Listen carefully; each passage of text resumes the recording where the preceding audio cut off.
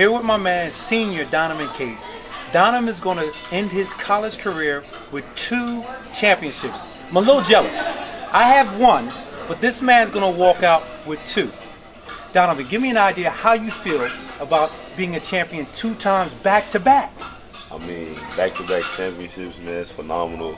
We work hard year in, year out. You know, we just really came together this year, meshed as a team.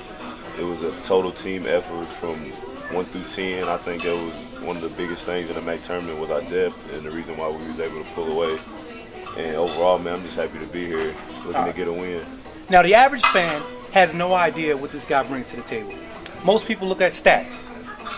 Donovan, in the MAC championship, not known as a three-point shooter, you knocked down the 3, but you put the backpack on and went bananas with the 3-ball. What was going on there? I mean, I was just trying to do what my team needed to be successful. I'm that guy, the guy who will do anything, whether it's defense, rebounding, shooting a 3, passing the ball. I just would do anything for Manhattan to win. Well, throughout the season, you have been coming off the bench. I would always talk about the second unit. The defensive intensity is always high, led by you, Tyler Wilson, Rich Williams. Now, what is the thought process defensively? You seem to give me the impression you really enjoy defending.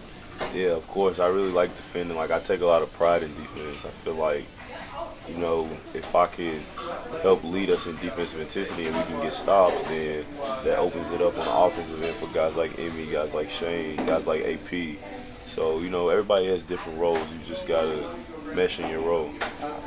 Last question, because I know we're here at the tournament now. I want to make sure my man gets his proper rest. It's been a long day today.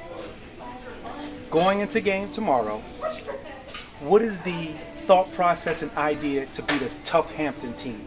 I mean, we're just going to try to bring just a gritty edge, a fight, just a Manhattan team that y'all seen over the last 2 weeks and definitely in the MAC championship. We're just going to bring that here to Dayton and try to see if we can get a win.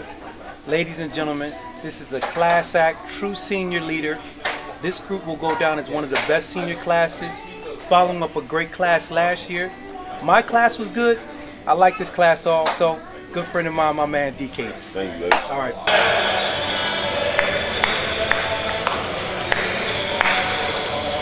Here in Dayton, Ohio, home of the first round of the NCAA Tournament.